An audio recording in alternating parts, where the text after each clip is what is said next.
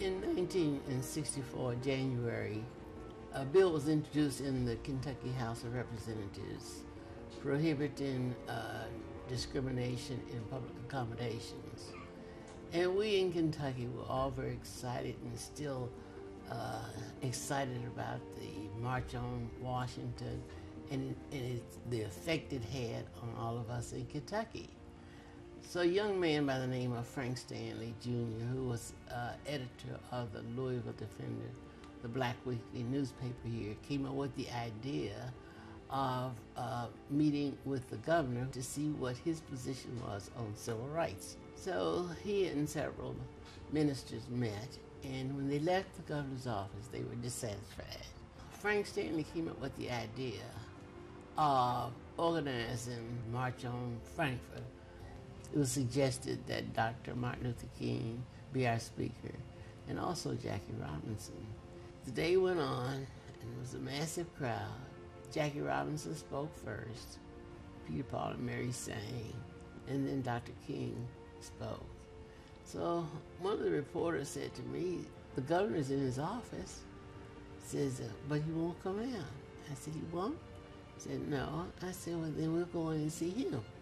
So I took Dr. King, Jackie Robinson, and several other ministers and Frank Stanley, and I knocked on his door. Made all the introductions, and the governor was sitting behind his desk, and he was smiling. And so Dr. King asked him, "Governor, what do you think you can do to help us to get this bill out of the committee and passed?" So he kind of him and hawed. He says, "Well, I just got here, and my rapport with the legislators has not become that great, but I'm working on it." It's like, okay. So we talked a while, and then we left, unsatisfied, of course. The bill was defeated in 1964. But we had courage. We didn't give up. We had started establishing supporters all over the state, through the commission and through the NAACP, through all the black churches. So we had 2 years to reorganize with support. All the legislators who voted against the bill in '64, we particularly sent people to that legislator in their district saying, "We're not going to vote for you anymore unless you vote for this." Never thought of running for public office.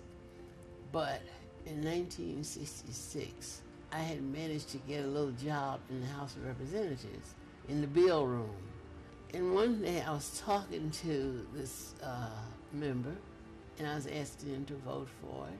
And he says, "Well, if I voted for that bill, I'd never get reelected." I said, "Well, maybe you shouldn't." Just like that. And maybe you shouldn't. So he blew smoke in my face. I said, "You know what, Representative?" I said, "What I need is my own seat here." I said, "Because if I get a seat here, I'm going to really vote for the people."